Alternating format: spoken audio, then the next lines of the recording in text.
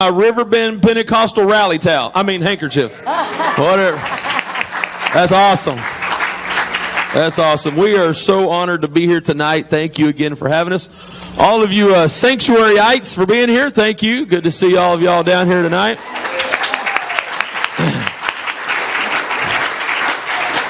Be down here amongst all the Riverbendites. Amen. Micah chapter number 4. Micah chapter number 4, we'll begin reading in verse number 6. Hallelujah. Yes, we are, Brother Brian and myself will be driving a 26-foot U-Haul trailer that is cram-packed full. We'll be leaving about 4 o'clock in the morning, headed down to Baton Rouge. The 53-foot semi, it's already left on its way down there. And I know there's several of y'all here that have family down in Baton Rouge. Send them to Acacia Church. That's the name of one of the United Pentecostal churches down there. Send them there tomorrow. All of the supplies will be there at some point. And if you need paper towels, that's the place to go. We got, wow, Beaver Janitorial Supply gave us 4 pallets filled with paper towels. Alone. Just unbelievable. Unbelievable. There's so much I could talk for a while, but thank you all for all the prayers that's going on down there. My wife, she's from down there in that area, and so a lot of family also. And you know, it seems the tragedies always seem different when you got a family connection to it, you know? And so all of you, Brother Keen was telling me that some of y'all may be going down this week and doing some sheetrock work, different things like that. That's awesome. Whatever you can do. I believe whatever we do, whoever it ends up for, it's all for His glory anyway. So, amen. Amen. Whew, I've been looking forward to this, Brother Keen. Micah chapter 4, verse number 6. And in that day, somebody say it's a prophecy. Something's going to come in a later day. Saith the Lord, will I assemble her that halteth, and I will gather her that is driven out, and her that I have afflicted. And I will make her that halted a remnant, and her that was cast far off a strong nation. All of these people that are lame, all of these people that were driven out, wandering aimlessly in a life filled with sin, even the people that God Himself had afflicted, the judgment of God was on their life. Even those people, He said, I'm going to make a remnant out of them. Brother McKinney, there's going to be a select group of them. They are going to become a strong nation. And the Lord shall reign over them in Mount Zion from henceforth, even forever. And thou, O tower of the flock, look at your neighbor and go, bleh. You're the flock. O tower of the flock, the stronghold of the daughter of Zion, unto thee shall it come, even the first dominion. The kingdom shall come to the daughter of Jerusalem. Little news flash here. We're the daughter of Jerusalem. We're the offspring of the Jews.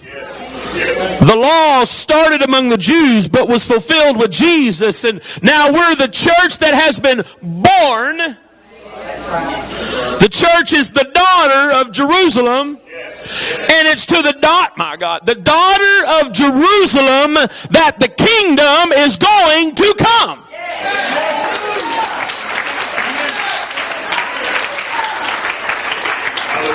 With the help of the Lord tonight, I want to preach the return of the first dominion.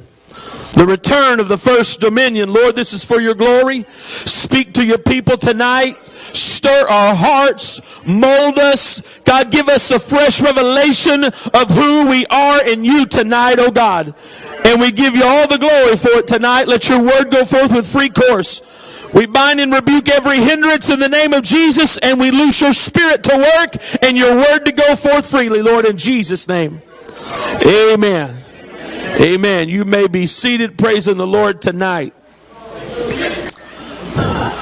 Unto thee shall it come. Yes. Jesus himself was not the kingdom. He was the one over the kingdom. Yes. Yes. Jesus, even at this moment, is trying to restore his kingdom. Yes, he is. Yes, he is. He even told the church, you need to pray, let thy kingdom come. Yes.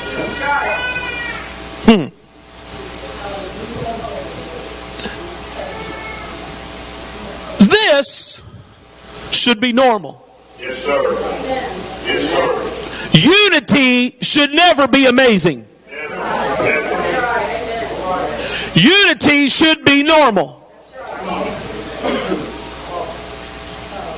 I'm telling y'all, I'm not saying this just because it's us, but one of the greatest things that two churches can have is pastors that are friends. Because if we're at odds with one another, y'all gonna be at odds. But if you know we're close.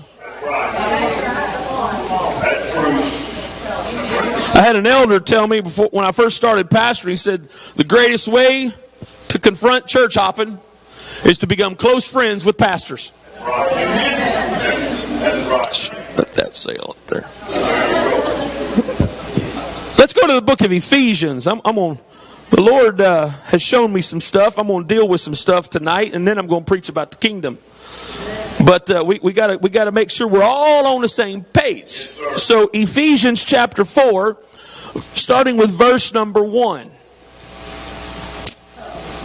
I therefore, the prisoner of the Lord, beseech you that you walk worthy of the vocation wherewith you are called, with all lowliness and meekness, with long-suffering, forbearing one another in love, endeavoring to keep the unity of the Spirit in the bond of peace. For there is one body and one Spirit, even as ye are called in one hope of your calling. Say it with me. One Lord, one faith, one baptism. Well, that don't leave room for two, does it? That's right. That's pretty cut and dried right there. One Lord, one faith, one baptism.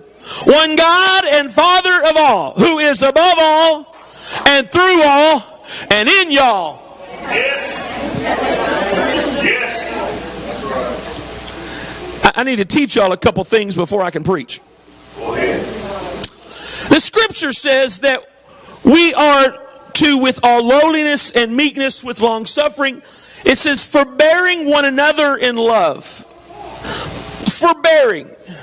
Are y'all ready for your deep Greek word etymology study of what these words really mean? You want to learn something tonight? All right, this is going to be deep, so get ready. All right. Forbearing one another.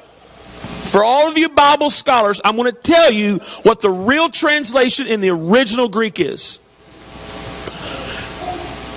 Putting up with folks.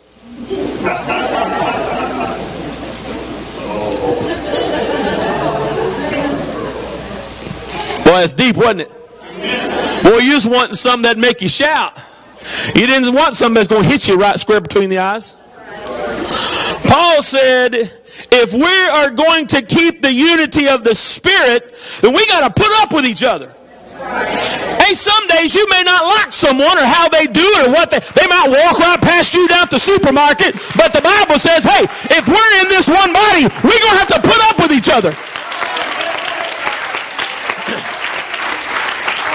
That's good preaching. Preach that a while. don't have a whole lot of time to stay there, but if you want me to, you're writing a check. So, to put up with one another. Next time you want to hit send or hit post, you need to ask yourself, am I really putting up with them, or am I? Right. The unity of the Spirit. Man, I'm feeling happy in Jesus right now. You see, tonight, in this service, I believe that one Spirit that we just read about is going to enter into this one body and heal minds, bodies, and spirits. Tonight, before we leave here, that one Spirit, one God and Father of all, is going to come into this body and heal some of y'all. Not just your physical body. He's going to heal some minds. He's going to heal some hearts. And He's going to heal some spirits and fill people with the Holy Ghost. Tonight.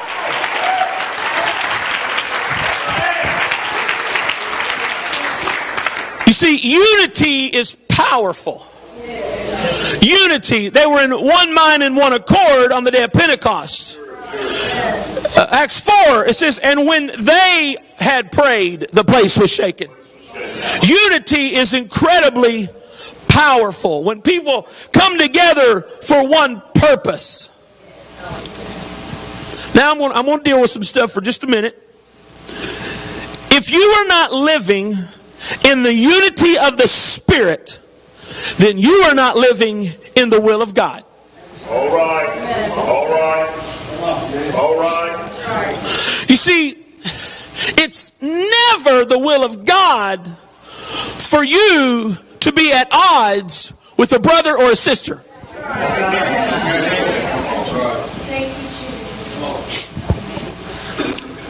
You can't be in the unity of the Spirit while you're in the disunity of the church.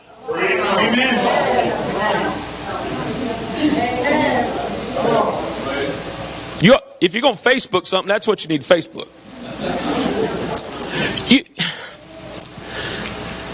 The unity of the Spirit is to be at one with God. You can't be at one with God if you're at odds with the brother. That's the word, brother. And let me just go ahead and meddle for a minute. You sure can't be in the unity of the Spirit if you're at odds with the pastor.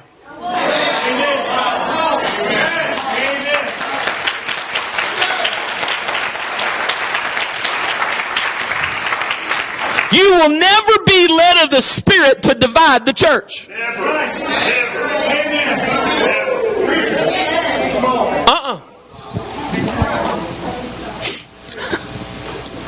I don't care how much you talk in tongues.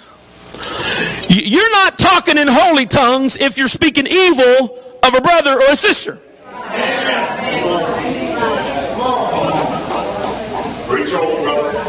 You talk in tongues till you get a Chinese accent. I don't care.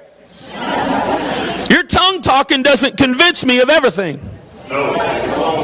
Your love one for another convinces me. Jesus said, they're going to know you're my disciples because you have love one for another.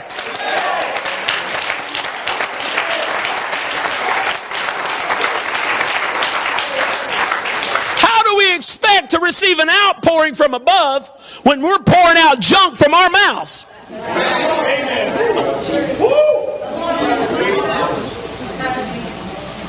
I'm just asking. Somebody up in here needs some relief. Listen to this. Somebody here needs to quench the spirit of your flesh and submit to the unity of the Spirit. Hallelujah. Somebody, the Lord showed me this morning. I was praying. The Lord showed me very clearly. Now, this is amazing to me, Brother Keene. You came to Saxton wanting to preach one of them swinging from the chandeliers. and the Lord had you deal with some stuff. Well, I'm going to be honest. I wanted to come down here and swing. Y'all still got chandeliers. We took ours out. I still wanted to swing. The Lord wants me to deal with some stuff. So, listen, somebody needs to hear me right now. The Lord spoke to me this morning, and I typed this as fast as I could. This is what thus saith the Lord is, I want to pour my spirit out so bad, but I will not pour it out on disunity. Now, I don't know who you are. I may be preaching to some of my own folks right now. I don't know who it is up in here. But somebody is stopping revival in your family because what's coming out of your mouth does not match what's coming from his mouth.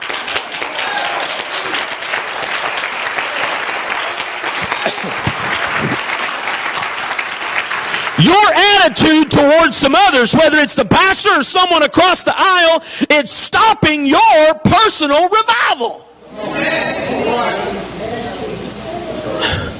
You can't get a breakthrough if you're focused on a breakup.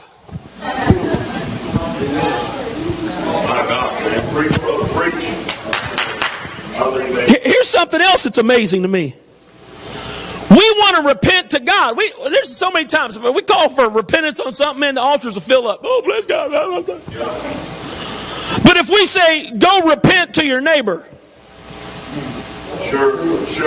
If we say, if anybody here has aught against someone else, go to them right now and ask for forgiveness or forgive them or whatever. Ain't nobody moving.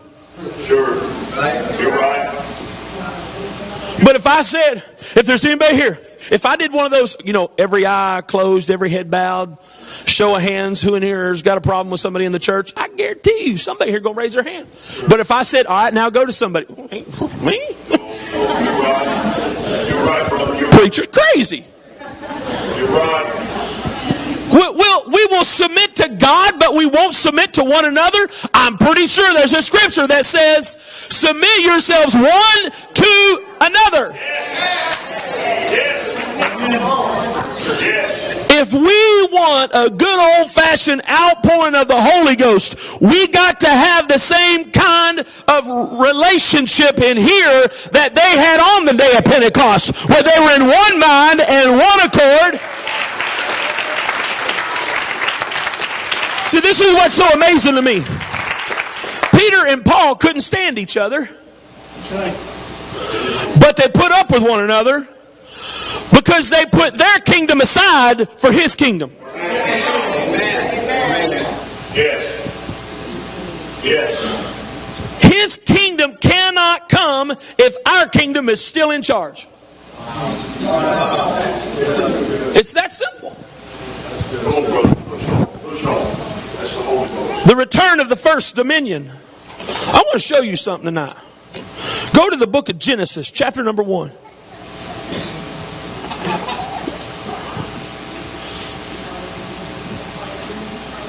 Man, I feel the Holy Ghost. I feel like I've got that one spirit sitting up here going, preach it, preach it. Between him and the pastor here, we're in good shape. Let's keep rolling. He already passed the offering bucket. We already got their money, so we're good. I'm sorry, that did not come out right. I did not mean it that way.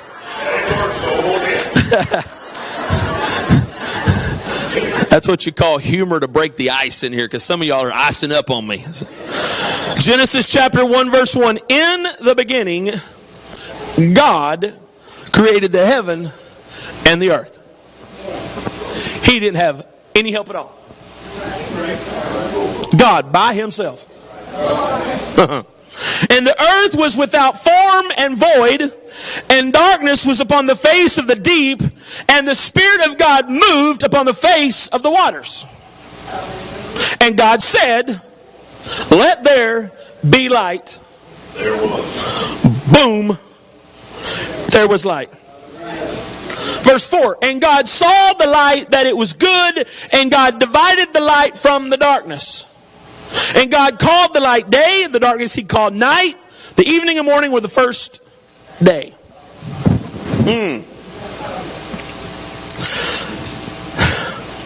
It's amazing what God can do when he doesn't have anybody confronting him. Right. It's amazing what God can create when there's nobody there to question him. Woo, I feel it. It's amazing what God can make out of nothing if He's got nobody complaining. Preach. Preach.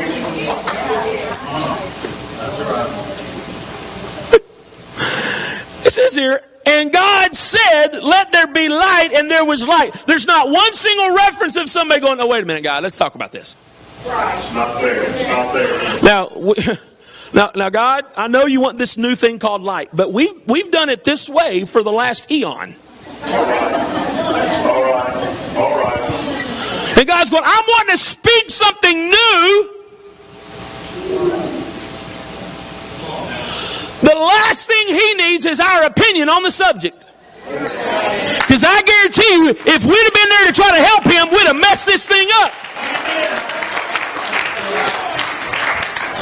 You see, the verses we just read here show us the first dominion. Yes. God was in charge. In charge. The word dominion there simply means kingdom. Micah said, in that day, there's a day coming when people who were a bunch of knuckleheads, who were a bunch of outcasts, who were a bunch of degenerated folks, just horrible people, all of a sudden they're going to become a nation. Not just any nation, but a strong nation. He's going to gather them. He's going to rule over them like they're a flock and He's the shepherd. Yes. Does that not sound like the church? Yes. That's right. He said when that happens, we're going to see the return of the first dominion. Yes. The first authority, the first kingdom. Watch this. When the first dominion appeared on the expanse of all time and space, God had the first word and the final say.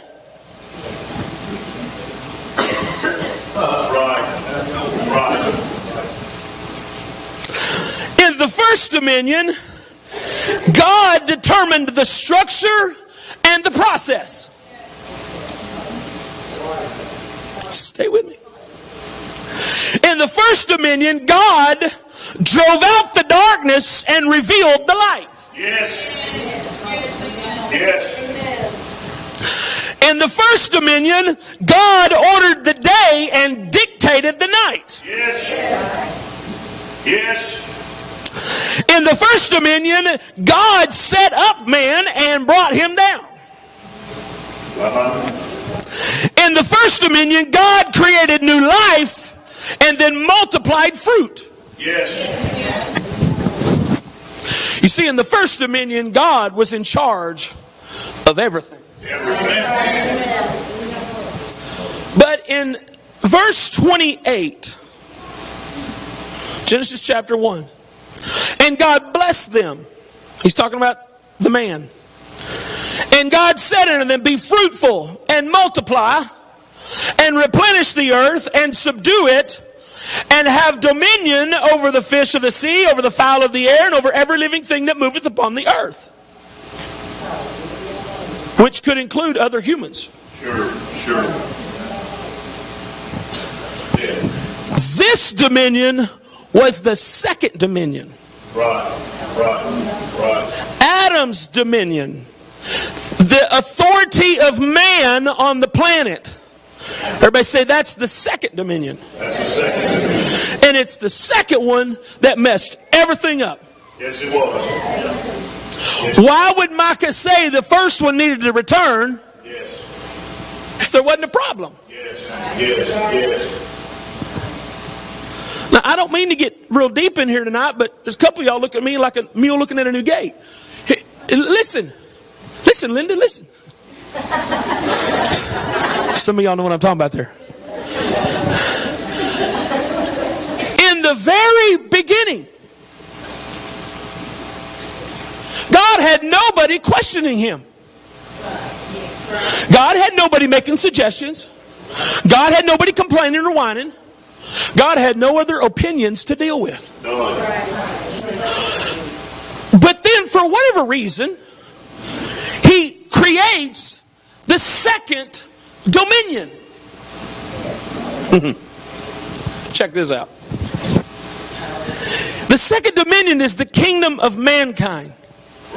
Now, man wants the first word and the final say. That's right. That's right.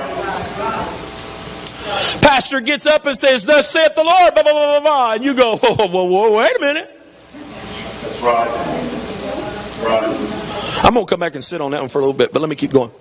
In the second dominion, man wanted to determine the structure and the process. That's right. Well, no, I think we need to do it this way. I think this is the process that needs to happen. And God's going, well, I already set up this. God's going, wait a minute. I put a seed in the woman and a seed in the man, and when those two seeds come together, we get people. But man says, no, God, we don't want those people. All right. All right. All right. And then the kingdom of man decides to pass laws that makes it legal to stop God's creative process. Right. The second dominion really messed things up. The second dominion messed the church up. You see, the second dominion is where Plato's philosophy of the three realms of mankind, that a man named Origen followed, and Origen takes it into the modern church, and then Tertullian steps up, and the next thing you know, we've got this philosophy called the Trinity. That wasn't founded in Scripture. It was founded in the school of philosophy. The second dominion took over. Now, hang on, y'all. I'm fixing to get wound up, so you just let me lay some foundation here. You're doing good. You see, when man took over, he brought in darkness and shut out the light. Because he doesn't want his deeds revealed. He doesn't want his sins to be known or shown. And so he wants to bring in darkness. Right. Don't be preaching that truth. That's right. You start preaching that truth and it's going to reveal the sin in our life. We can't have that around here. Right. Come on. Man despised the day and loved the night. That's it. Because their deeds are evil. Yes. Man set himself up and then brought others down. Yes. Why is it that we think we can have dominion or authority over people that we think less of? All right. All right. This idea of bullying and making fun of people and thinking we're better than someone and thinking we're over somebody, that's nonsense. That should never be in God's church that He's in charge of. We're in this thing together. I don't care what color you are. I don't care how rich or poor you are. I don't care what your last name is. We are in this thing together.